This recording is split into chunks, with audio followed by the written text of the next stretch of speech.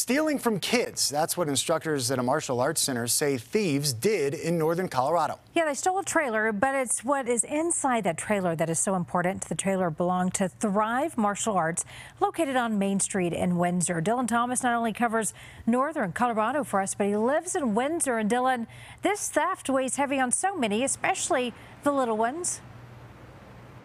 Yeah, those here with Thrive Martial Arts say they're out around $20,000 to $30,000 with that stolen trailer being stuffed with competition mats.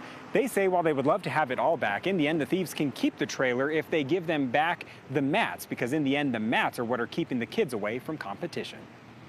It's a huge burden. In the ever-growing town of Windsor, This trailer being gone is affecting martial arts students all through Colorado. the owners of Thrive Martial Arts are feeling beaten down after thieves stole tens of thousands of dollars worth of their property. Recently, Christy Overby's husband went to get their trailer from storage, as it was packed with mats like these, which are used for regional martial arts competitions. My husband went to pick up the trailer and the trailer was gone. Police reviewed surveillance, And it looked like a few gentlemen were trying to steal other trailers. but suspects have yet to be publicly identified. It was terrifying because we cannot have a competition without Taekwondo mats. We had about 300 competitors already registered for this event, and we had no mats to use. The mats are used throughout Colorado, meaning this impacts more than just the school in Windsor. There's not really insurance on it. They're old, they're very used.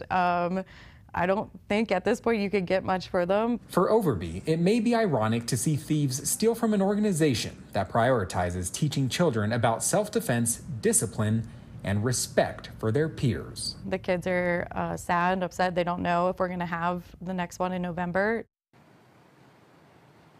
So here's what makes the investigation so difficult. While they noticed that it was stolen within the last couple of weeks, they actually hadn't checked on that trailer in multiple months. So for all they know, this was stolen earlier in the summer. A suspect has yet to be publicly identified right now. In the meantime, those here with the martial arts studio have started an online fundraiser hoping to replace the mats before that next competition coming up in November.